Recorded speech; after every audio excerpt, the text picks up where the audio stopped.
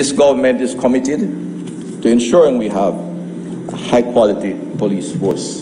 We have the men and women, we have to give them the tools, and we are providing the tools. I have to continue to mention the investment in physical facilities, because, Madam Speaker, we allow our police stations to really run down as a country. Yes. Policemen were housed in old great houses and estate properties in some rural areas. They took over principal cottages in some other areas which were run down. They took over the upstairs of parish council buildings which are allowed to run down. I mean, the one in Savannah I refer to all the time, when all the boards on the veranda, half of them rotten out, and the police cut the desk in between and a few space, and hopefully the police officer, the female police officer, don't wear high shoes upstairs and drop to the floor before that. Over the past year, I spent significantly in improving the quality of the workspaces for our police officers. The job is not complete, but we have done over 121 out of the 186 facilities. The government has ensured partnership with the National Housing Trust, Jamaica Social Investment Fund, and of course the budget consolidated fund itself. So we have built 7 fit-for-purpose police stations across with JCF and refurbish a number. In HT has built several, and we are targeting this year alone a further 15 at a cost of some $500 million.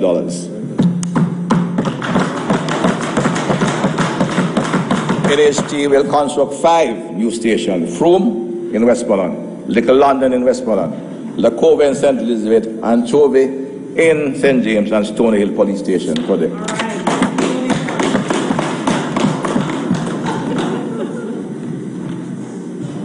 In addition to that, through the consolidated, this part government is our taxpayers' money, we are completing the development of a forensic pathology autopsy suite for the first time near the hospital.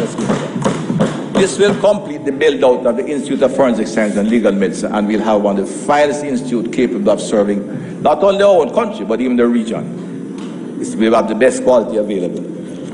We are in the process of completing the procurement for the Westmoreland new headquarters. And I'd like to take a look at what we are putting up in Westmoreland, divisional headquarters. That's a police station, not a old building that was being used for Busher office. We are also putting up a St. Catherine divisional headquarters, which will be the new headquarters for the new area. And again, take a look at that. And Madam Speaker, I urge the members to take a look at these 2 pictures, because you see, I might be able to complete my entire presentation, but these 2 pictures of what we intend to do in Westmoreland and St. Catherine reflects the thinking of this government about the police.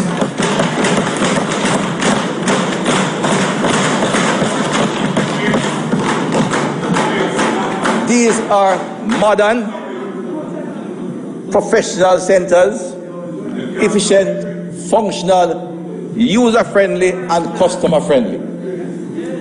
Adequate working stations for professional men and women of the Jamaica Constabulary Force.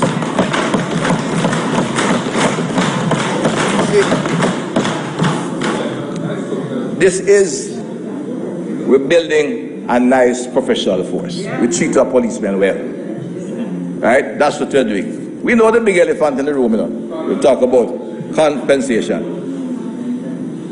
But I know the Minister of Finance, in his efforts, will fix that problem to the satisfaction of the policemen. I'm not going to start a public negotiation. I know it will be settled in favor of the police security forces, and they will be satisfied at the end of the day.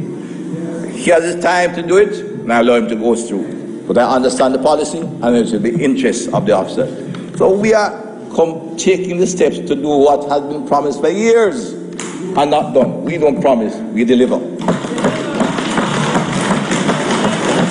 fact, I don't think the Minister of mind is saying the security force has been put on their own line, because it was very difficult to recognize the efforts of security personnel, not just the police and army, and the specialized jobs they do within the global picture. So they've had to be given their own setting. That is something that has been talked about for years. And look at ad hoc things were done, which created problems. Now we are putting a systemic, organized structure that will allow them to function and negotiate as a team.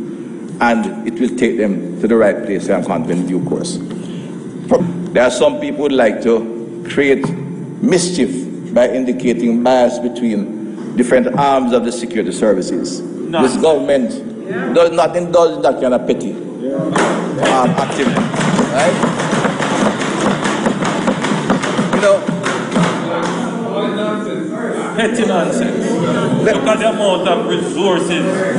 And you know, the people who are talking about $16 billion level of investment that we have made in the security.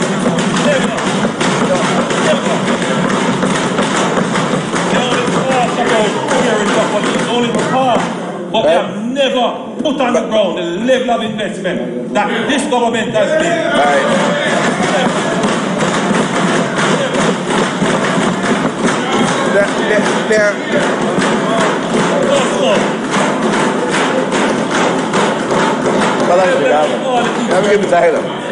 I want to say two things on this. I said two things on this. One, when we debate, the state of crime in the country deserves the objective analysis and debate.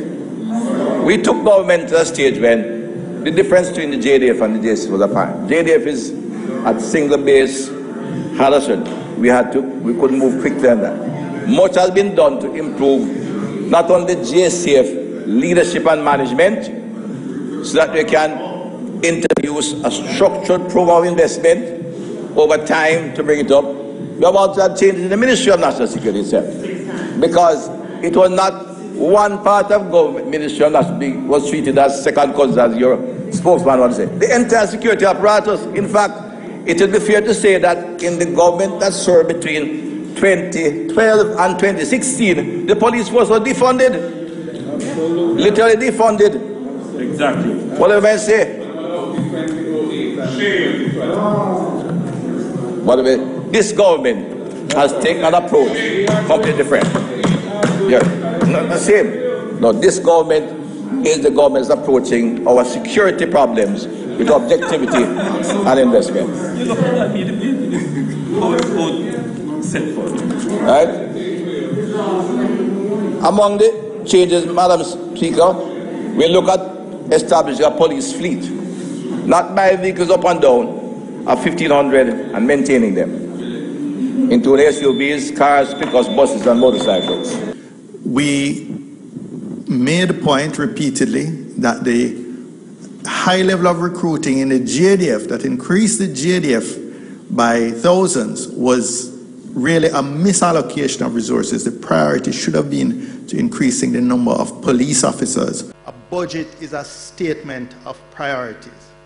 And when you examine the budget of the Ministry of National Security over the last 7 years, what you will see is that the JCF has been treated as the poor cousin of the Ministry of National Security.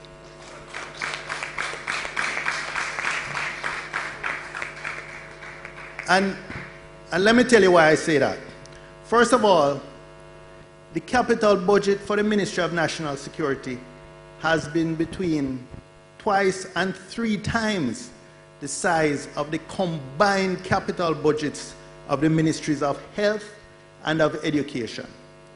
In my time, the most we ever got in a capital budget was a little less than $2 billion. I know those of us who joined here in the 70s and 80s remembered a time when the regiment was deployed. It was in the back of PWD dump trucks, vehicles borrowed from Ministry of Agriculture. Those were the vehicles that we had. Now, as I look around, I see lots of resources. The Ministry of National Security under Minister Chang has got as much as $20 billion in 1 year, 10 times the maximum I ever got.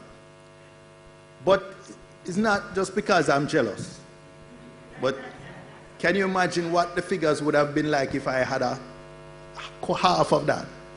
But when we look at how it has been allocated, that's where the concern comes. So, for example, during that period between 2014-15 and 2021-22, the recurrent budget increased from 50 billion to just over 80 billion. Now let us drill down to the JCF and the JDF.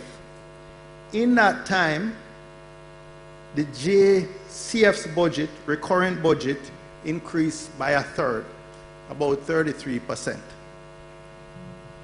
The JDF's recurrent budget increased by over 100%. 3 or 4 times the percentage increase that the JCF had. When we look at the capital expenditure side specifically, the JDF's capital budget peaked at over $12 billion. The JCF has not got even half of that. Almighty God, the source of all life and resources, we thank you for this occasion where we can receive additional resources to boost the fleet of vehicles that we already have. The transformation process of the JCF continues in earnest. We seek your grace and blessings in all our efforts. We appreciate the close collaboration of the JCF with its parent ministry, the Ministry of National Security, and ask that the synergy that exists will continue to redound to the effective implementation of our mandate as we seek to provide peace and safety to our nation. We now seek your blessings on these 40 specially fit-for-purpose vehicles. Thanks to the Ministry, the Deputy Prime Minister and Minister of National Security and the Ministry for investing once again in building for us a better, more capable police force. We have 47 Mitsubishi L200s here that will deploy from here all over the country to support our citizens. These pickups have been modified to make them more fit for purpose for policing. And all of this is about rolling out a robust, very aggressive process of modernization.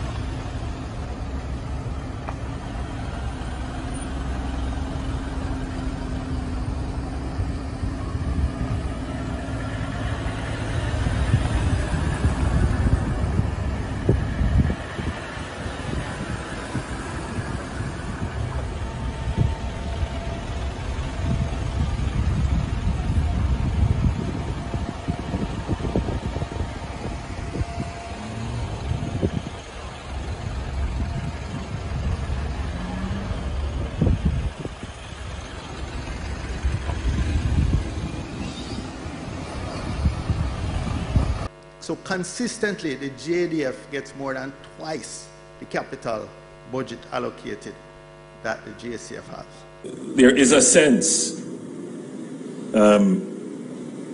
CDS, that the government of Jamaica has spent significantly on the JDF, and that the real expenditure should be focused more directly on the crime situation, which would ultimately mean a greater focus of the resources, if not all the resources, on the JCF and the other law enforcement agencies.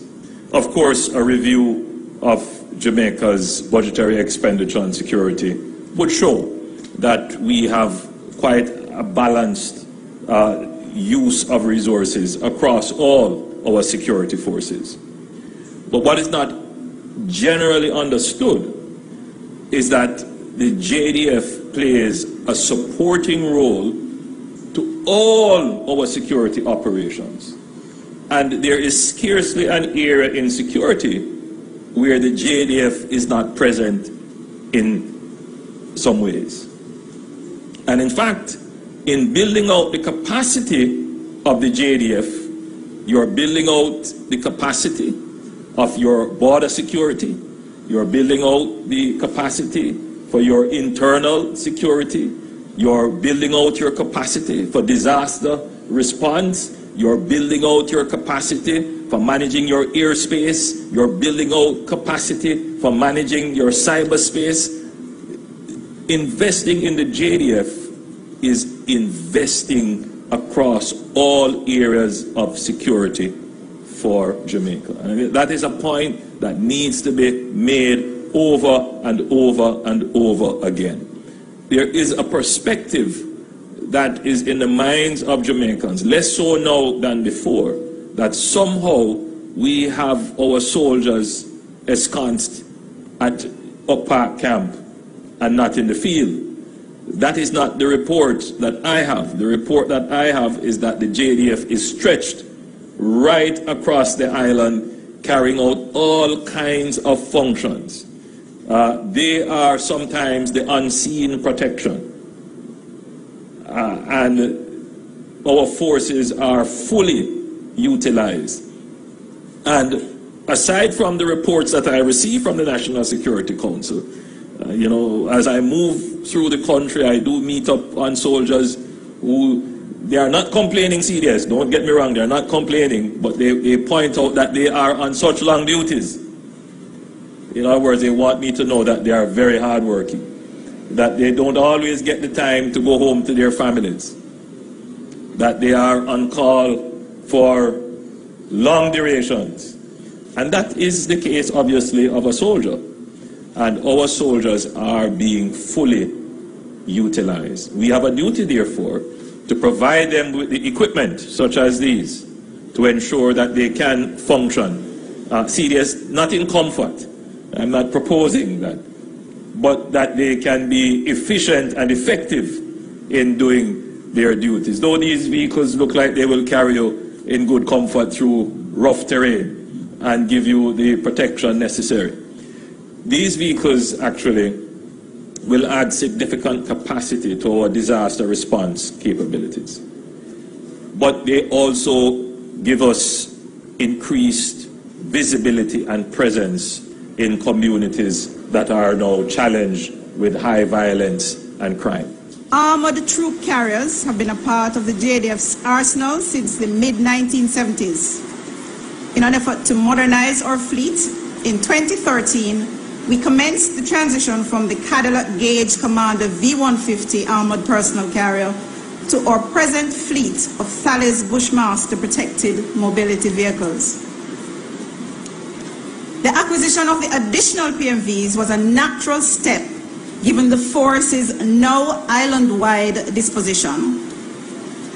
They will provide us with the increased capability to deploy PMV units within the respective geographical commands to enhance the effectiveness of the troops on the ground. As outlined in our recently published Strategic Defense Review, the expansion of our PMV fleet is a key element of our capability development efforts. The fleet of PMVs will improve our flexibility of the land forces as they conduct operational activities across the island. While the vehicles have proven to be a critical force multiplier in internal security operations, they are also critical to other land operations, such as search and rescue in post-disaster situations or other scenarios. The PMVs are a key component of the JDF's commitment to being fit for purpose now and in the future. So they do serve a critical purpose. Jamaica's capacity to secure its borders has been strengthened with the acquisition of a new surveillance aircraft as well as 2 helicopters and a new hangar for use by the Jamaica Defence Force. Reach them! Always make sure the message reach them! I feel a great sense of pride this morning, and this is historic day as we commission the newest additions to the JDF Air Wing fleet. The very first maritime patrol aircraft in Jamaica, 2 of 9 429 Bell helicopters that will certainly enhance Jamaica's capabilities. And it marks a single largest investment that any government of Jamaica has made in the area of security. And it marks a transformation in our approach to intelligence gathering and maritime security. Concepts such as border security may not be as familiar to the average man on the street. However, it is this very aspect of security that ensures that we can actually address the issues of crime and violence within our communities. In September, in my address to the UN General Assembly, I reinforced Jamaica's commitment to building a secure environment through combating the illicit traffic and trade in small and light arms. This starts with securing and enhancing our borders. These investments in the aerial capabilities of the JDF are a further demonstration of our commitment and plan to secure Jamaica and its resources for present and future generations. The acquisition of the maritime patrol aircraft will enable Jamaica, which has a maritime space 25 times its landmass, the ability to increase its maritime domain awareness, facilitate search and rescue and maritime interdiction. This is a critical component of the vision of increased security for Jamaica. So, as a result of what I consider an ill-advised and badly skewed expenditure, the force strength of the JCF has, on average, actually declined up to the end of last year. I don't know what it is, the number is as we speak now, and I know a lot of efforts are being made to build the recruitment capacity. So whereas, despite the massive increase in budget allocations to the ministry, the number of police personnel as at the end of last year was about what it was 5 years earlier, just below 12,000, well below the establishment of 14,000. In the comparable period, the JDF enjoyed a huge increase in both the approved establishment and in the actual strength of soldiers. And this, what I consider excessive spending on the JDF, while not correspondingly increasing the strength or capacity of the police force, treating it as a poor cousin of the ministry, is one of the reasons we've had a challenge in reducing the murder statistics, the very violent crime statistics.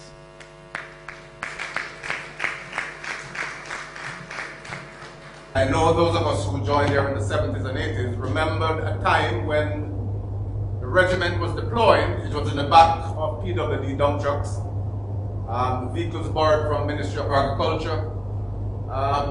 Those were the vehicles that we had. Now, as I look around, I see lots of resources. The JDF or soldiers cannot do the work that police officers can do.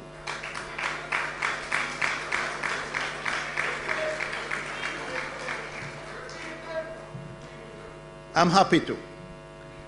Soldiers are neither trained or equipped to do the work that police officers can do.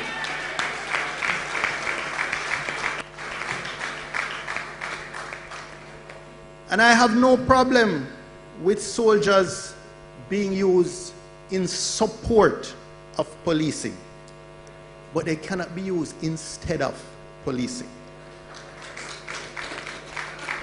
Which is why we directed our budget to increase our Coast Guard capabilities. Never before in the history of Jamaica has the capabilities of the Coast Guard been so increased, and we're seeing the results of that.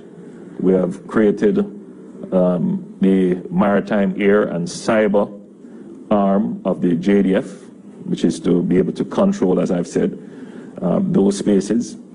And we have increased our budget to the JCF. Never before have you seen so many police stations being repaired, rebuilt, or built new. Equipment, technology.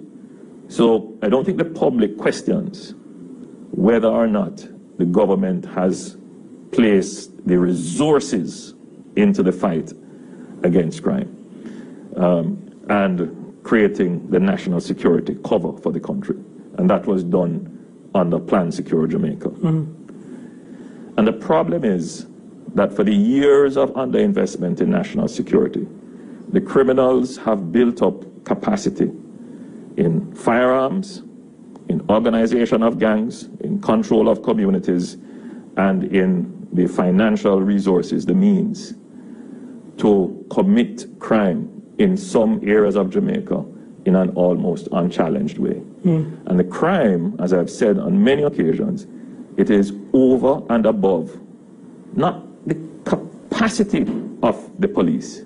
That's not the accurate term. It is over and above what policing is designed to address. In other words, if this level of crime existed in any other society, the police in those societies would have a challenge. Because what we are seeing borders on terrorism. What we are seeing is a deliberate attempt to drive fear into the population, deliberate attempts to undermine the state, to corrupt the state. And, you know, it is interesting that a part of the testimony that came out in some of the trials of the gangs is that the gang leader saw the murder rate going down and gave instructions that they must increase the rate, they must go and kill more people. So there is intelligence behind the criminal activity that is taking place. So the regular law enforcement methods are not going to immediately bring down the level of crime. So let's look at what are regular law enforcement methods. Let's look at what we have done with the interdiction of gangs. Now, again, never before in the history of Jamaica have we seen so many gangs being brought through our regular system of policing, meaning that we investigated, we arrested, we put together the cases, we brought evidence before the courts, and we went through a trial. And that process could take 2 years to interrupt the gang. And you have over 100 gangs operating with the limited resources of our investigations and dynamic operations to go and interdict and arrest and so forth. So you see the magnitude of the problem. So we are investing in regular policing in order to maintain public order. So I want the country to understand that we are not saying that regular policing can't work. That's not what we're saying. We're saying that regular policing is designed to address a certain type and nature of criminal activity.